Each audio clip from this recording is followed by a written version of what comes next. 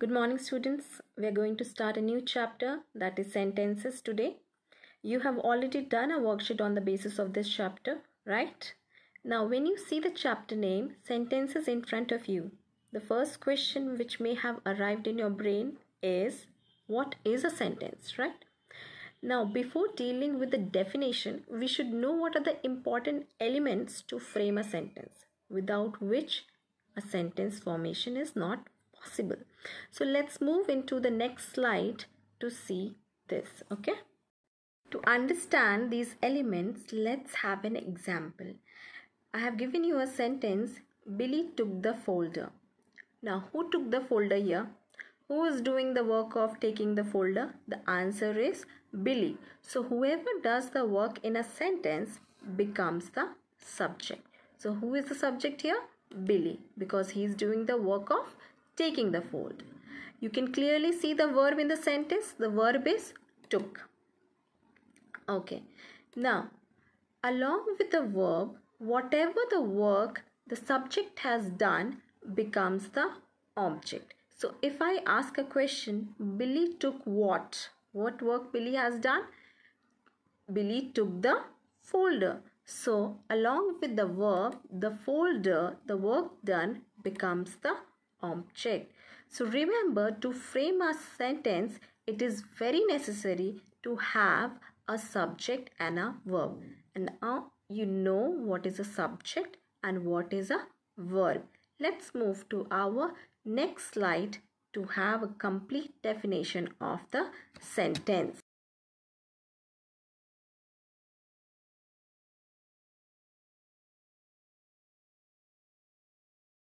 Now let's try to define the sentence. Okay, what is a sentence? A group of words? Kind of, but a group of words which gives you complete thought or idea. Let us have an example. The example is blue sky is the. Is it making any sense? It is a group of words, but it is not making any sense. Now let's rearrange these group of words. When we rearrange, it becomes the sky is blue. Is it making any sense now? Yes, it is giving you an idea that the color of the sky is blue. Let's move to the next component in framing of the definition of the sentence. The next component, we have already dealt with it in the previous slide, that is subject and the verb combination. Without the subject and a verb combination, of sentence formation is impossible, but some exceptions are there. For example, if I give you this, put the book there, can you find the verb in the sentence? Yes. Can you see the work done? Yes, somebody is putting the book there, but where is the subject? In this kind of sentences, the subject is automatically understood, that is, there is a subject, you, in it. Okay. Now let's move to the next component of the sentence, that is meaning. Does each and every sentence mean the same? No, it does not. Why? Because it differs with the type of the sentences. For example, if a sentence is a statement, if it is a question, or if it is a command, an exclamation, every sentence meaning will differ with the type of sentence. Now let's move to the type of sentence and deal with every type separately.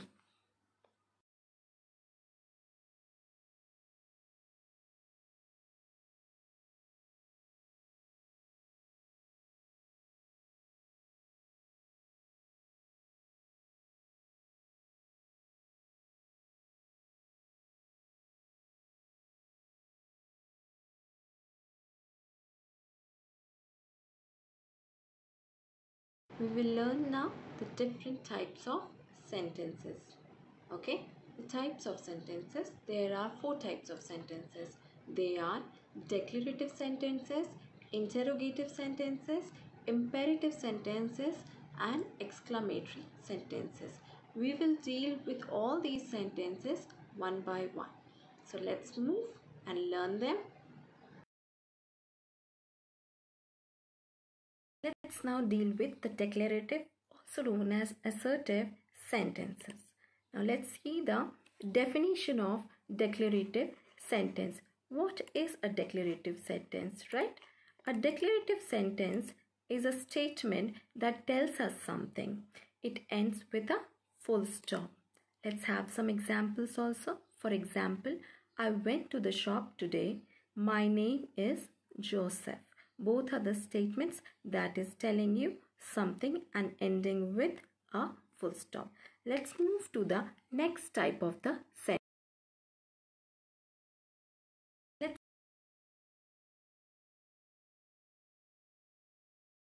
Let's deal with the next type of sentence, that is an interrogative sentence. Now, interrogative sentences helps you ask question. It ends with a question mark, not with a full stop, and you people are familiar with this mark, right? Now let's have some example. For example, where do you live? Question mark. What time did you go to the bed? Question mark. And question mark is very essential to be put in a interrogative sentences when you are dealing with your test papers. It holds equal importance. Okay. Let's move to the next type of the sentence.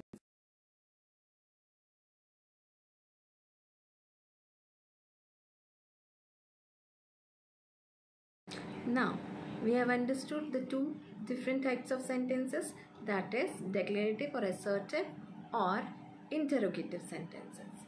Now, let's move to imperative sentences. What are imperative sentences? Let's see the definition. Imperative sentences tell someone to do something. It can be a command or request. Okay, the next point says it ends with a full stop. But we have already seen this. In which sentence? Declarative sentence. Yes, over there also it was ending with a full stop, but the difference is that it was a statement. Here it can be a command, a request, or a suggestion. For example, let's see some examples also. Please complete your homework tomorrow. Full stop. We are using the request word, that is please. Next one, go to the school now. There is no request word, no suggestion here. It is a command, that is go to the school now. Okay, so these kind of sentences are known as imperative sentences. Let's move to the last one, that is exclamatory sentences. Okay.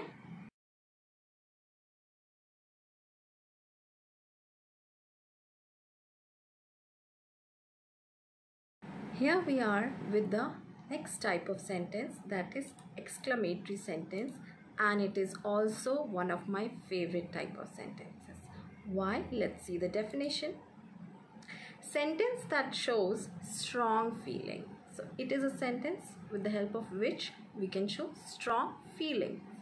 It ends with an exclamatory mark. For example, I feel so sad. Okay. Today is the best day ever.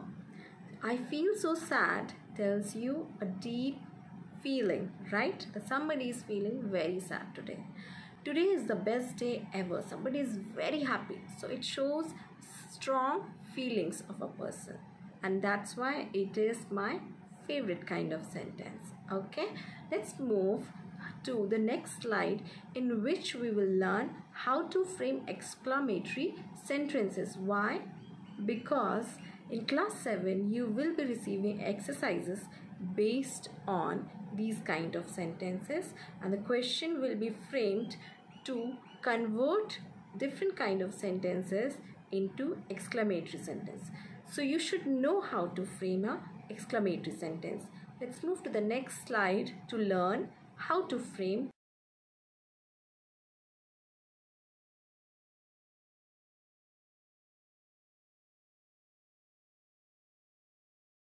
Before moving to understand how to frame an exclamatory sentence, we should know some basics, right? Let's revise these basics. I have provided you with a sentence. The cat is tired. What is a noun here? The cat. It's easy. How is the cat? The cat is tired. So what is tired here? Adjective. Why? Because it is qualifying a noun. Clear? What is an adjective? Let's now move to the next one. That is, I walk quickly. What is walk here? Verb. Okay. Now what is quickly then? The quickly is an adverb. Why? Because it is qualifying the verb.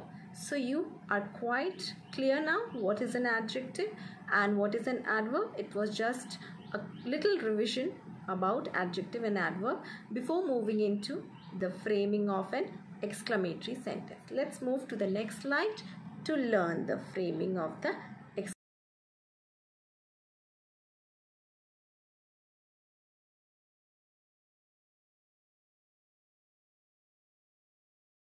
Now let's learn exclamatory sentences, that is how to frame them. Exclamatory sentences can be framed with the help of what, and the formula we can use is what along with an a or an, depending on the adjective, whether it is starting with a consonant or a vowel, plus noun plus subject, which we have already done in the previous slide. What is a subject? Plus helping verb slash verb, okay, plus others and exclamation mark. Now you must be thinking, what is a helping verb, ma'am? So helping verb here is, you are very familiar with it, you have seen them. These are called helping verb. Is, am, are, was, were, has, have, had, do, does, did. So these are helping verb, right? Now let's have a sentence. She is a lovely girl. Now we have to convert it into a exclamatory sentence. Now what is a noun here? Girl. Okay. What is lovely here? It is defining the noun. So it is an adjective. Now we will place it in the formula. Let's place it. What a, next lovely. Why a? Because L is a consonant. So what a lovely, adjective. Girl is a noun. What is the subject here? She is a lovely girl. Who is a lovely girl? She.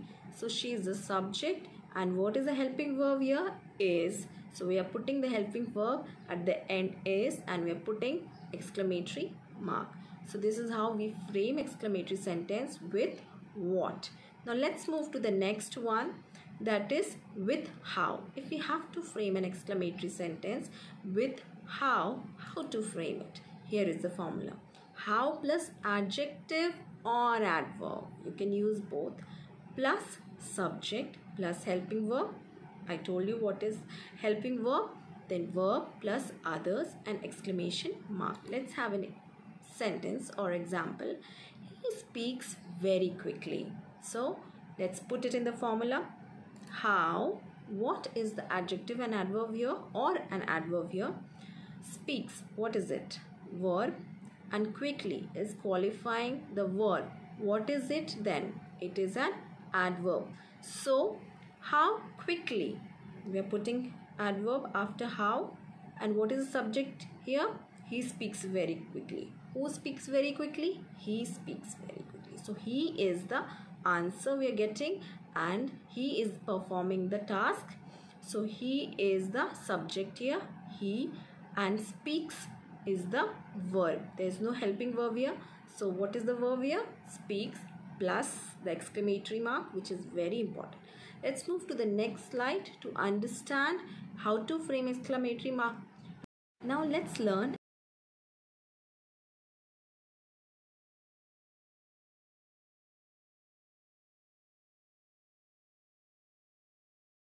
Here now we will learn how to frame with the help of so and such. So plus adjective. It's very simple now. You are so sweet, right? And put an exclamation mark. How to frame it with the help of such? Such plus a or an, depending on the vowel or consonant of the adjective, plus singular countable noun. So let's frame it. She is such a lovely girl, and exclamation mark. So such a, and then there is an adjective, lovely, then girl, and exclamation mark. Now we are done with the framing of the exclamatory sentences. I hope you will be able to frame them when you receive some questions, right? Now there is one more thing in your first chapter that you have to learn, that is question tags, and we will deal with it right now. Okay, So it's not a difficult part. Let's move to question tags. Okay.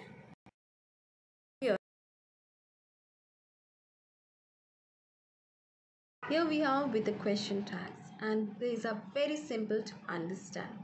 A question tag is a small question which is asked at the end of a sentence for a confirmation. Okay, so here we are. On the screen you can see sentence plus a question tag. Yes, a question tag will have a sentence, and these sentences can be of different types like affirmative, interrogative, negative, positive, but the question tag will always be in the form of question, and it is only a small question which is asked at the end of sentence for just to have a confirmation. Okay, now let's move to understand how to frame question tags. Okay.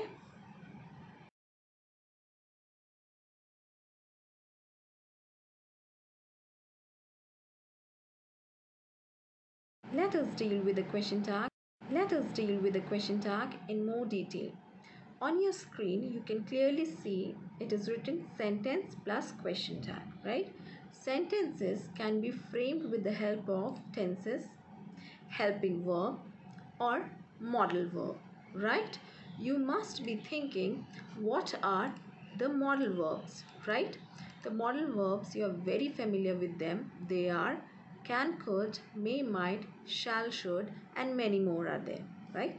And is there anything else with the use of which we can frame the sentences other than these three? No. So these three will help you in framing the sentences. The next half, that is the question tag, will remain in the question form. So there will be no change. Let's see if the sentences are framed with the help of tense, helping verb, and modal verb. How will the question tag be formed? Let's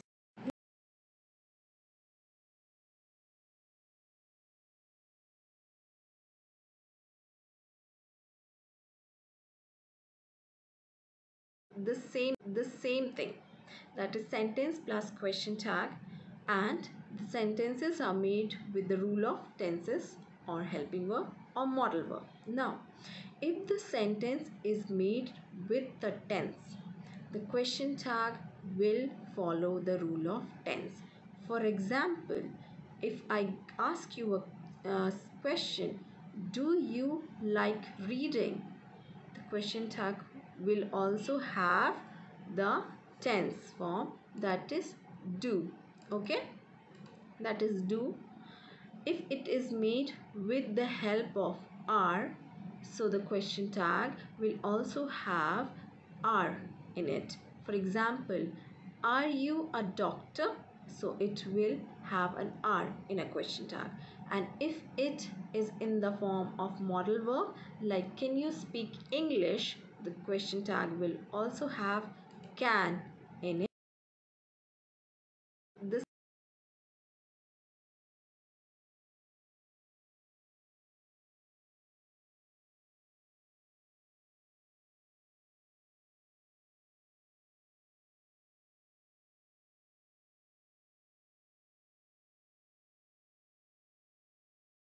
now Now, with the help of an exercise, let's learn how to frame a question tag. Okay? Now see, first example is you are from India. You are from India is in the positive form.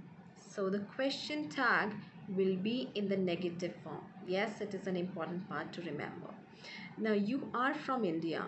What is it made up of? Helping verb. You can see are. So what will be the question tag? The question tag will be negative, and in the short form, that is aren't you. We are putting you after aren't. That is the pronoun. We'll put pronoun after the question tag. Okay, right? It's clear now. And for the you, the pronoun is the same, you. Next one, you like pizza. So you like, it is in the form of present indefinite tense or simple present tense. And what kind of sentence it is having? A positive sentence. So we will make it into a negative question tag. What will be the answer? I told you in the previous slide, When we use tense, we use do. So what will be the answer? Don't you? Okay. Next, you smell lovely. Now again here it is in the form of present indefinite tense. So and also it is a positive sentence. So we will frame the question tag don't you, negative form. Let's move to the next slide to deal with the negative kind of sentence. And now with the help of